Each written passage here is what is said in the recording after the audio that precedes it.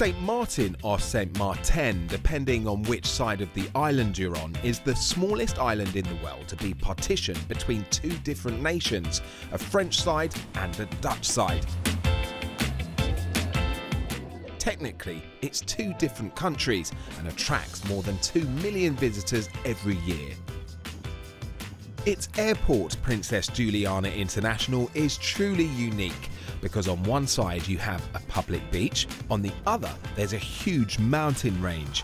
Pilots say it's one of the scariest landings in the world, and it's easy to see why. So just ahead there is the A340, that's flown in from Paris. So the people on there have been on board for about 8 hours and 30 minutes. Now the landing just behind us, the runway length is about 7,000 feet, but traditionally aircrafts of that size need about 8,000 feet to land safely. So there's only a tiny margin of error, if any.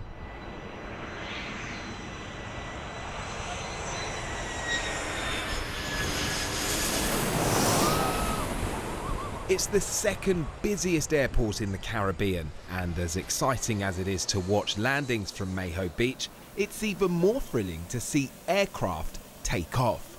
And this is what they call jet blasting. So in a minute, we're going to all get pushed back. Wow, it's already starting! Woo! Jet blasting is when you stand as close as you can get to an airplane taking off. And there are not many places in the world where you'd be able to get this close. Yeah, it became an attraction just on its own. Rolando Breeson is the director of tourism. He's tasked with making sure visitors have fun and don't injure themselves. In 2012, this jet blasting video went viral.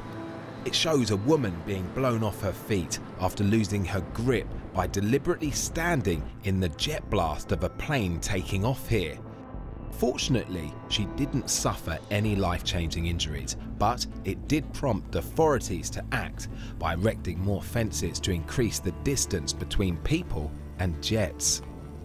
We had to take whatever measures we could, and fencing did create at least a little more separation that was necessary, another 10 feet of space, to try and prevent people from getting just too close.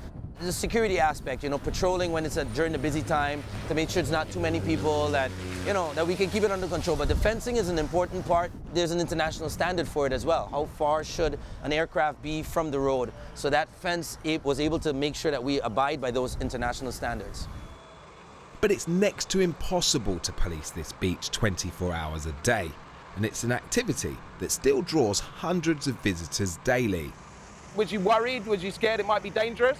We were worried, depending how hard they rev the engines. But the first one wasn't bad, but the third one, that was crazy. Crazy.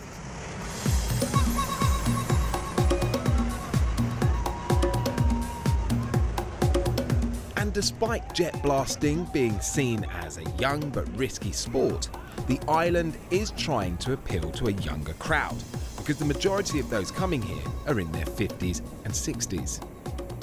St. Martin is traditionally known as a musical island, so you'll find all sorts here, from reggae music to samba to calypso.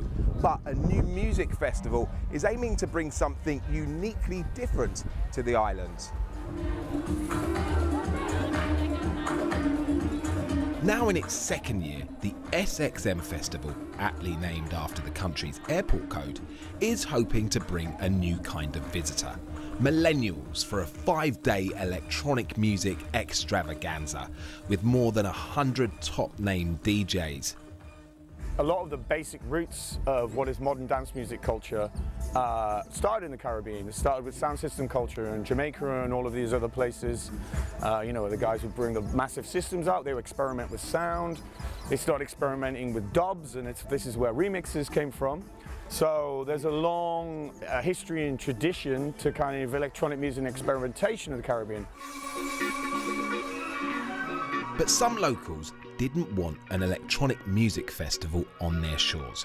They wanted this little-known island to be their best-kept secret and remain exclusive.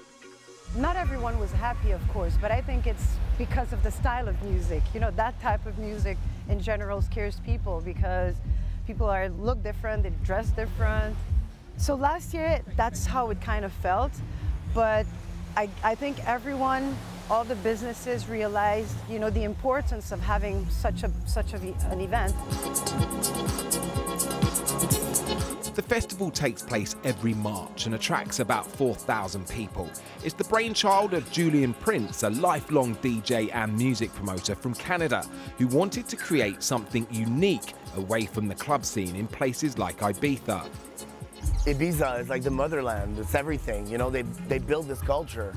So it's not like we're trying to like compete or, it's just honestly I thought that for the longest time ever, nothing was really happening in North America.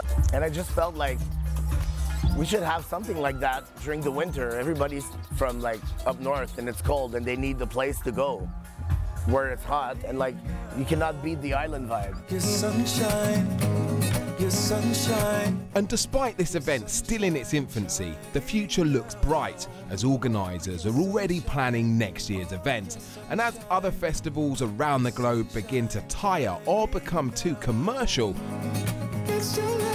with the Caribbean as its backdrop, music is only part of the reason why SXM has the advantage.